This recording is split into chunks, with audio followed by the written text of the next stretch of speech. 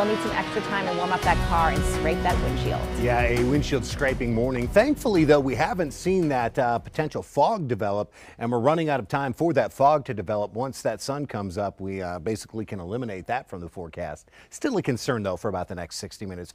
Our big historic October winter storm, it's all done with us. Temperatures bouncing back up big time, and we do not have a chance for rain or snow for at least the next 7 days. Maybe you have to wait until next weekend or so. 64 our average high, still well below that, but we were only in the 40s yesterday. So a lot of us are going to melt away what's left of any snowbanks, except for northeast New Mexico where that snow is quite fresh, but we're still 50 to 55.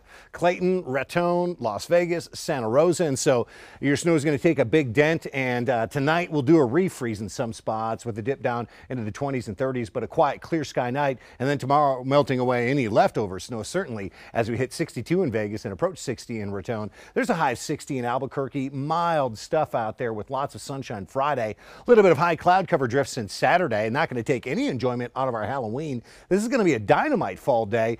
Just shy of 70 in Albuquerque. Socorro Point south into the 70s. Even an 80-degree high temperature for you there in Carlsbad. Now, if you have a lot of Halloween decorations, you might want to think about taking those down late on Halloween night, because it looks like it will turn quite windy Saturday night and stay windy into Sunday morning. Sunday afternoon probably quiet, just a bit cooler, and then bouncing right back up. By Wednesday, Thursday of next week, we can't rule out topping out in the 70s once again here in Albuquerque. So that winter storm, it's fully in the rear view at this point.